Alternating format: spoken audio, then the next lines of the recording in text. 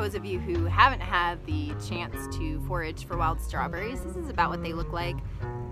There's a creaking tree up there kind of creeping me out. This is about the common size, although you can find some bigger. There's a few out here because it's a really nice patch. It's super exciting to find them bigger, but they're usually maybe like twice that size. I've never found one bigger than that. That's just how wild strawberries are.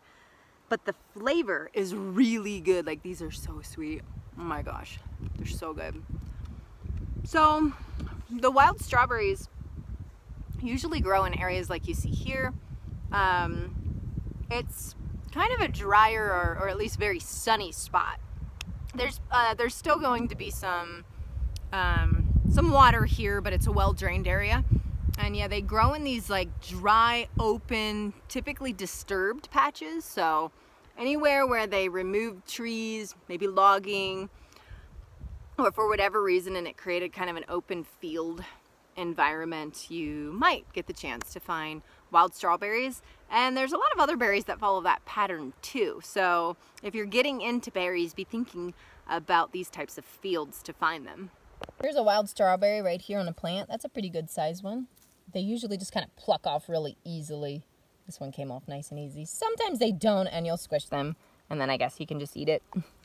So these are what the strawberry leaves look like, the wild strawberries. Let me get this plant out of the way, and you can see right there the 3 leaves, a little serrated looking 3 leaves.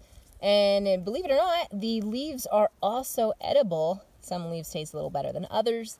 They do have a little bit of a bitter tinge to them, but learning to pick the right leaves and, you know, preparation is always key for this kind of stuff as well.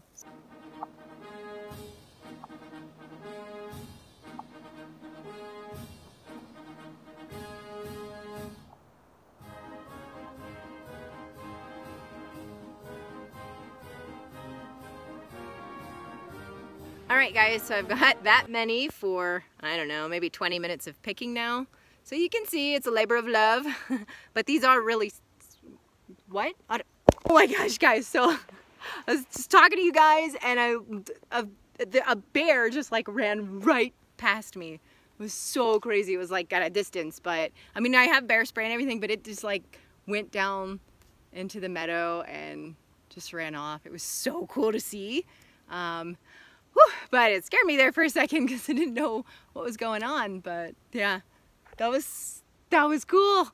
So fun in the wilderness today. Just picking some strawberries. Picking some strawberries.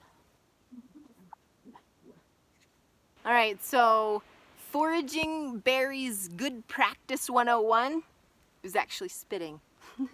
So when I eat the berries, sometimes it's helpful to just kind of spit out some of the seeds, and we will be helping to plant more berries for the future. Yay! Bound to get berry picking fingers too, so my fingers are dyed red now.